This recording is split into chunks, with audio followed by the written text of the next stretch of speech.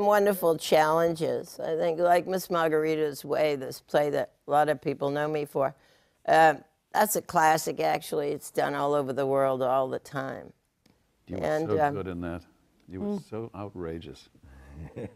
It'd be exciting to go back and do that. Yeah, but that's like, you know, that's different from acting. That's right to the audience. It approaches being stand-up, which I always wondered why I didn't do. Except I like to be more than funny. I like to have another character and be funny and deep at once. That's a great, great challenge.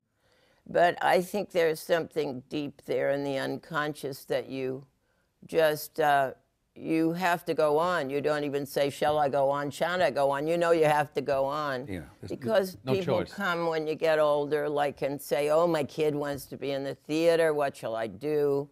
And the fact is, let him or her do it.